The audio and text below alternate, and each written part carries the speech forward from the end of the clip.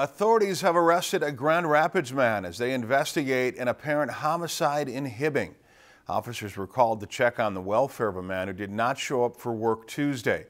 Police suspected foul play and called in agents from the Minnesota Bureau of Criminal Apprehension. WDIO-TV says the victim's body was found in his apartment Tuesday afternoon. The 32-year-old suspect was arrested Tuesday evening and is being held on suspicion of second-degree intentional homicide. The Midwest Medical Examiner's Office in Ramsey will conduct an autopsy. If you've enjoyed this segment of Lakeland News, please consider making a tax-deductible contribution to Lakeland Public Television.